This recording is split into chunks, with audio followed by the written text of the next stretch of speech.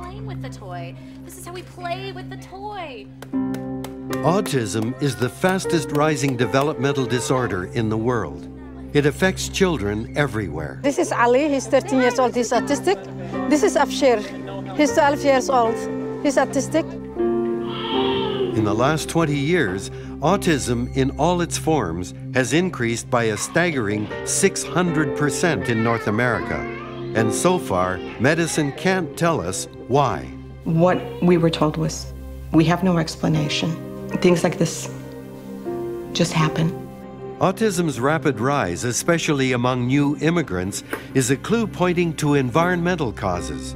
Now some scientists are zeroing in on bacteria in the gut as a key to what has conventionally been considered a disorder only of the brain. The traditional way of looking at autism as a specific brain insult that is largely permanent and unreversible may be somewhat outdated.